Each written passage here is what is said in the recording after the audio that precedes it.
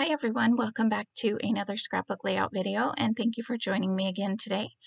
I am using the Family Fun collection again, and I was just showing you there I actually cut this pattern paper off and the branding strip showed what was on the other side of this paper, but you can use those tickets if you want. I saved them. I don't know if I'll end up using them, but hey, you know, any extra bit you can get out of your paper is good, right? So I started off this layout. I actually wasn't going to record it. I was just this was back a couple months ago when I just wasn't feeling it. And I don't know, I was thinking maybe I needed a break and just to do a few layouts that I didn't record. But this one I started to do and I had a feeling I was really going to like it. So I'm really glad that I recorded it because I think it's turned out so good. You know, sometimes we have those layouts where we think, oh, that turned out so good. And then once you got, well, I don't hate it, right? We all have those. And I'm totally fine with that because I don't feel like you can love every layout. But anyways, what I was doing, I knew I have a little something in my mind that I wanted to do on this layout. And so I wanted to have a portion of the bottom of the layout with white cardstock. And because it's kind of a fun boy type of gaming layout, I decided to tear it. Now, a lot of times when I tear the paper, I'll use like a ruler or something to kind of give it more of a straight tear. But as you saw me do, I just literally went for it and just tore the paper. And I like how it kind of goes down on the left-hand side. I feel like the tear turned out really good. And just to give it a little bit more interest as well, I went ahead and added the stripe strip below it and then tore it the same. It doesn't have the exact same look, but I don't want it to look exactly the same. I just wanted it to have the same curves as the top blue paper, if that makes any sense. Now, before I started this layout, I did go ahead and mount these photos with each of them having a different pattern paper behind them. And I used all paper from the collection. But that one, before I started it as well, I thought that asteroid type paper that's at the top was black with the guys on it. And then when I started this layout, I realized it was blue. And so the photo that was on the right that I changed to orange just now originally had a blue photo mat and it was not going to stand out at all. And I had originally also thought that I was going to put the photos kind of across where the papers are torn, but all of that stripe strip, like you couldn't see any of the uniqueness of the tear. So I did move them up, and I'm glad that I did. And they're going to go on the layout. You can kind of see how I have them wonky. They're not glued down at this point, but they're going to be very wonky. So this layout is kind of about my boys. So their bedrooms are right next to each other. And it's kind of cool because they can sit in their own rooms playing games and they can play online together. So they're in the same game, but they can still sit in their own rooms and hear each other. So I was walking by, I actually thought this was New Year's Eve, but according to the date, it wasn't. So, but that's no big deal. I was walking by and I thought I would just take a picture. You know, this is something they might want to remember in the future. And anyways, that's why, of course, there's a couple of them being silly because they're boys and they're my family. Sorry about that. I had an ant on my computer. It's that time of year when there's ants all over the place because they're hungry and it's raining outside. So I'm going a little bit crazy with ants. So anyways, I, back to the layout here. I wanted the title to be just gaming. And the reason for that is because when my boys basically want to know if one of the other ones or the other one wants to play a game, they don't say, you want to play a game or something? They just look at the other one and say gaming. And the other one will either answer with gaming or some kind of other weird remark. I mean, it's funny and it works for them. And I'm glad they have their little thing. I was actually going to journal about that on this layout, but the way the layout went, I didn't want to add any journaling because I didn't want to basically, not that it would ruin the layout. It's just that I wanted it to just be that. And it goes with the pictures either way, so it's no big deal. And maybe they'll remember that, maybe they won't, but I did make my own alphabet letters with cardstock, and I used 3 layers of white cardstock scraps, just cut from scraps, and then one from some pattern paper. And you can see that I kind of distressed the edges with some black ink just to kind of help them stand out. I wasn't aggressive with the black ink, but I definitely made sure that it really helped them stand out. And you know, the more I think about it, the more I enjoy. I have to go through my alphabet stickers. That is on my to-do list because I just feel like I'm keeping a bunch of them because I might use them someday, even though I don't love them. And I feel like that's not, why am I keeping them if I don't love them? I've gotten some from different places, like giveaways or stuff that I don't like and I'll probably never use. So I do need to go through them, and I will maybe record that when I do that. But anyways, what I really love though is making my own. I love the fact I don't have to guess whether or not I'm going to have all the letters. I don't have to guess if I'm going to have matching color. Like these I just made out of some of the pattern paper in this collection, so the blue is exactly the same. So you'll probably see me. I was doing them for a while and then I went back to letter stickers because I thought I would get them more used up. And I'm not going to get rid of all my letter stickers, but definitely I enjoy using the dies a lot more. Now this circle sticker, I put it on some cardstock and punched it out because it was from that sticker book that I've mentioned that I don't really care for. Um, and I wanted to glue it on where it's going basically half off of that photo. And because it's going half off, it was just too flimsy and it was very obvious that it wasn't going to fit. The funny part is that I glued it down here and then I'm going to end up moving it. And I also took a scrap little half circle from that cardstock and put it on the part where it was going off the photo just to help it kind of stick because the photo has its own thickness and then it has the mat below it. So that just kind of helped it all stand at the same height. If it wasn't one of those more flimsy stickers, I probably wouldn't have had to worry about that, but that just made me feel a little better, like it kind of just helped it stand out a little more, I guess you could say.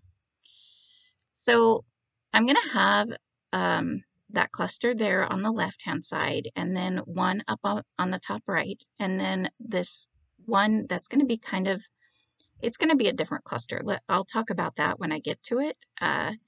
But I love how it turns out. So I'm just kind of working around before I kind of move on to that area and just adding a few things in. I had this controller and I decided to go ahead and kind of tuck it. I had to cut it because the letter was already glued down, but I wanted it to look like it was coming out from behind the G. And I feel like that kind of filled in that area really well. So here comes the part of the layout which I'm most excited about. If you look at the pattern paper above, it has all those like asteroid guys, and they're coming down or going up from these like dash marks that are orange colored. So I decided I had all these little stickers. Some of them were from the sticker sheet that came with the collection, and some were from the sticker book that I was talking about. And then I also have some puffy guys of these, which I've placed a couple up above, but I'm going to quickly realize I don't have enough to do what I want to do below, so I'm going to move them down below. But what I'm doing is I'm kind of basically mimicking the pattern paper from above and doing it down below. So I'm taking my straight T ruler and drawing a line with a pencil, and then I'm taking that and then I'm drawing I'll put a couple of these asteroid guys down below and kind of line them up. And then I take the orange marker that I thought was the closest. It's not the exact same, but you don't really care once the layout's done. And I just draw kind of like those same dash marks. And I'm going to fill in quite a bit of this bottom area doing this. And I love it. I think it turned out so cute. This was why I was super happy that I ended up recording this. At first, when I first started doing this, I did try to mimic the exact pattern. I even pulled that one out so that I could see like what colored asteroid guys or whatever they had, or who was where. But then I pretty soon just kind of said, who cares? And I went for it because I didn't have exactly what they had. And so it was like more frustrating to try to be exact than it was to just go ahead and do it. So again, what I do is I draw with the pencil, and I found that to be the easiest way to line these guys up. They're probably not 100% straight, but if you kind of draw the pencil mark first, which actually I'm wondering now if I even erased any of those pencil marks. I'll have to go back and look. But if you kind of line up the certain parts of their bodies and stuff with the line, the pencil mark line, then it actually lines up. They're pretty easy to get fairly straight. So you can see here. I am going to add it. I actually thought I would only do a few lines of them, but the more I did it, the more I was just really liking the way it looked. And it was one of those times where you definitely feel like you need a little bit more here or a little bit more there. And I can't remember if I even have some that are just kind of hanging out on their own. I don't think I do. I think they each have like the orange dash lines, if those are what, shooting lines or whatever those are supposed to be up above. But it turned out really cute, you guys. You can kind of see I have it here, but I kind of, again, I go back. And not only that, but I kind of figured, why not use up all of these? Because I mean, I might do another gaming layout, but well, if I don't have these, right? So I went ahead and I wanted to kind of have it kind of going like up diagonally so that it would kind of bring your eye up into the photos. And then that's where, so that's, you can see the one I'm doing now. And then of course, after I do that, it's like, oh, well, I think I need another one somewhere else. You can see me kind of tapping and looking around at the layout to make sure. So, oh yeah, I think I need another little one here. And I'm also adding, you can see I added just those dash marks. I wanted to make it look like it wasn't just the guys, like there was more dash marks. So it just looked like there was more people around. So and also here's where I kind of was like, I don't really like those puffy ones up there. And oh, good. Now looking at it, I did erase it. So I guess I don't have to go back and check the layout. So yeah, I really like how that turned out. That is pretty much, I think, I want to say that I go back and do a little bit more, but maybe I'm wrong and I just don't remember. But if you want to mimic that, that's pretty much all you have to do. I think having it on the white cardstock is a little better than having it on any kind of pattern because I don't think they would stand out on anything other than white cardstock. And again, that's why I did the whole layout because I wanted the kind of the white down below. And just so you know, I did add that arrow above the word gaming because I was going to put my journaling next to the word game or right above it there. But like I said, I think I decided I didn't want to do any journaling. Either that or I'm going to add the date or something there. I just decided at the end that I didn't want to do that. So I am going to stamp the date. And this is where I realized I had to go look because I thought for sure that it was 2000 or it was Christmas Eve or no, excuse me, New Year's Eve, but I guess it wasn't. But anyways, let me know what you think about that, the bottom part there. I have a lot of fun, and if that's something, if you have any more questions about it and want to know any more, if I didn't explain it very well, if you want to know um, about how to make that, let me know and I'd be happy to help. Oh, that was the other thing too, is I found that wanna play, and I kind of felt like that was almost journaling summed up in 2 words, right? So I put that over the arcade game, and I really like how that looks there. And then I had the arrow there still, so I went ahead and left the arrow there because I felt like, you know what, I still really like that. So I left the arrow there. And yeah, I think that's why I decided also as well that I didn't need to add any journaling because if they don't remember that, you know, They've got so many layouts to remember different memories that they don't need one on everything, right? I just also don't really feel like you have to journal on every page if you don't want to. I think people stress out about journaling a little bit more than they have to, but um, I think if you want to journal, journal. If you don't want to, don't. But here is a close-up. Oh yeah, I also went back and added a few little black dots around just to kind of add a little more interest to it. And that is my layout.